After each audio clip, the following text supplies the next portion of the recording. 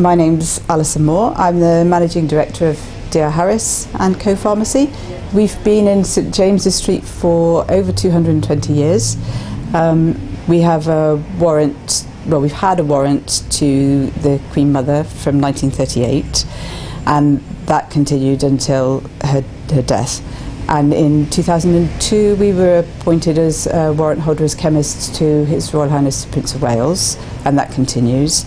I think having a warrant actually says quite a lot about the business. Some people just like the fact we've got a warrant, but we are discreet. We treat all our customers in exactly the same way. And many of these customers include actors, actresses and MPs local to the area who regularly shop at DR Harris for soaps, colognes and aftershaves. Shaving brushes, wooden bowls. Here we are, I'll show you. There we go.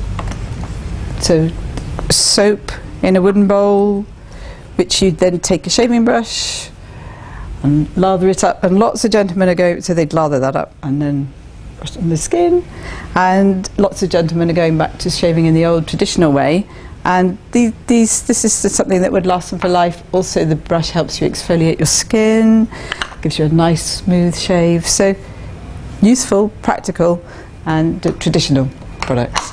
We're lucky as well in that we've been on British Airways first class in their accessories bag a couple of times, and that way we've been introduced to a larger population around the world, and it's amazing how that brings customers to us from all over the place. We have to be friendly, polite and accessible.